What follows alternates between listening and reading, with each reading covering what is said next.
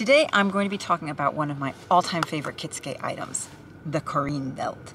The Korin Belt is in essence just a little bit of elastic with a set of clips on either side. I cannot keep my Juban collar in place without a Korin Belt. And as my instructor once said, this is often a problem for gifted young ladies. And you know what I mean by that. So how do you use the Korin Belt? You open the clasp and you clip it to the right side of the collar, left over right. You slip it through the armhole of the Juban around to the other side, and then the other clip you clip to your outer left collar. And make sure that it's fairly firm, not too tight because you don't want to strangle yourself.